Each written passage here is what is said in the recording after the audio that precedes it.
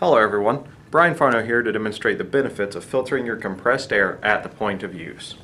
For today's video I'm going to be using a compressed air lubricator to demonstrate the oil and moisture that might be inside your compressed air system, an EXAIR model 9004 auto drain filter separator, a model 9027 oil removal filter, and the point of use device is going to be an EXAIR model 1102 mini super air nozzle.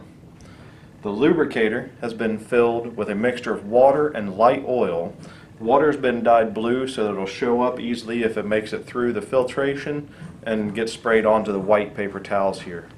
I'm going to go ahead and turn on the compressed air now, and what you will see happening is the lubricator is going to be feeding a steady stream of oil and water mixture into the air line.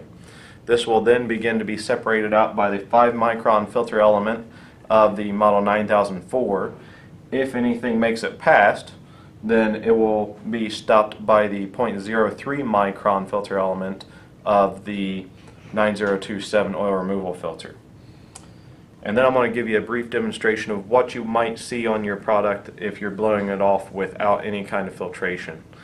And let's get started.